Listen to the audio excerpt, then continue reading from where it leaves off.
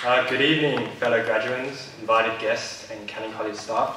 My name is Zachariya Bashir, and before I commence my speech, I'd first like to thank my mother, my father, my 3 sisters, and a few selected friends, for if it was not for these people, there would be no way I'd be standing here today.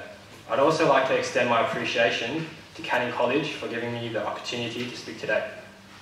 Congratulations to all the students for making it this far. And even though it's your job, I'd still like to give a big thank you to all our academic educators for guiding us throughout this experience. So let's have a round of applause for both the students and the teachers.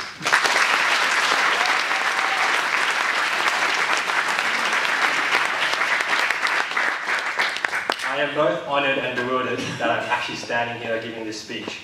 If you were to tell me in the beginning of the year that I'd be giving the valedictorian speech, I'd scoff at that idea and brush you off. Yet, evidently, here I stand. First and foremost, I want to start with some personal anecdotes. I wish to share with you my journey that led me to graduating here at Canning College. I'm being totally serious when I say this, but believe it or not, I took this ATAR course by accident. Okay? I tried to apply for the academic preparation course, however, only 4 people applied, so the course was cancelled.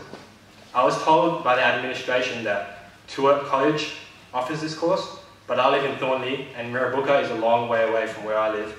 And trust me when I say this, you do not want to see me in the morning. I was told to enroll in an ATAR course as a pathway to university by an advisor, so I did. But first, let's quickly run through some history so we can get a general idea of how I ended up here. I dropped out of school in year 11. I wanted to work with my uncle in a family business. Towards the end of that year, I realised that I had made a mistake. So the following year, I re-enrolled into year 11, only to drop out again. As you can tell, I was young and naive, probably not responsible enough to make my own decisions. I worked as a roof plumber for a couple of years afterwards. I did some fly-in, fly-out work, as well as a few jobs in construction, before I realised it just simply wasn't for me. I then proceeded to enroll in a health science course, which, surprise, surprise, I dropped out of again. Let's do a count. That's 3 times I've dropped out. Not looking too good, is it? As bad as my track record was, I still felt as if I had not reached my full potential and that something was lacking. With the help of my mother's constant nagging, thanks Mum, I was convinced that I really needed to have a 4th attempt at attaining an education.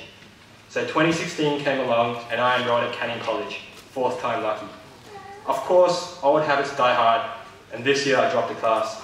There's a teacher out there with whom I hold in high esteem, somewhere in the audience, who knows which class I dropped. And I just want him to know that he is a funny and fascinating character. Keep telling the same jokes you do every year and don't ever change. It's pure gold. It may not mean much, but for leaving a class and not putting in the required effort, I apologise. If my memory serves me well, which often doesn't, I can recall there being at least 20 people in my English class at the beginning of semester 1. A quarter of them left in the first month or so. And if I was a gambling man, I'd count myself amongst those who had chosen to call it quits. But I didn't, and I'd like to tell you why. I'll be blunt and speak candidly. Looking around at the people I grew up with, the direction life decides to take them, I didn't want that. I wanted something more fulfilling, something more satisfying. It doesn't take a genius to realise that we all fail, constantly, myself in particular, but we must be absolutely diligent and never stop trying. A lot easier said than done, I know. In my eyes, there is no more noble deed than to fall down only to rise back up. I want to emphasise that there is no perfect route through life, no fixed method, no one road to success, but rather an endless maze full of trials, each unique, that lead to an infinite amount of opportunities impossible to foresee even by the most brightest of us. Canning College was the place that allowed me to achieve academic success. I've been to a lot of educational facilities in my life, and none of them were anywhere near as supportive as this school is. Apart from some childlike gossip, I've yet to witness anyone being bullied or pressured at this school, and that is a very pleasant and reassuring thing. The Learning Centre is an excellent resource which needs to be taken advantage of. The multicultural aspect of this school just gives it that extra dimension, so to speak.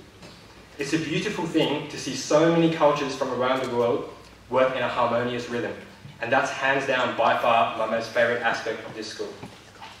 As I draw my speech to an end, I want you to all know that it's truly been a pleasure sharing my experiences with all of you. I hope that you see my story as testament and an example of what happens when a person repeatedly falls down only to get back up. Throughout life, please, please, always try your best, especially with all the small things we tend to neglect. If I could impart some words of wisdom before I finish and leave you with something from my speech, it's this. Each and every one of you in this room has something special to offer that no one else has. And if you do not release your gift and step into your destiny, then this world will not be as bright as it should be. Thank you.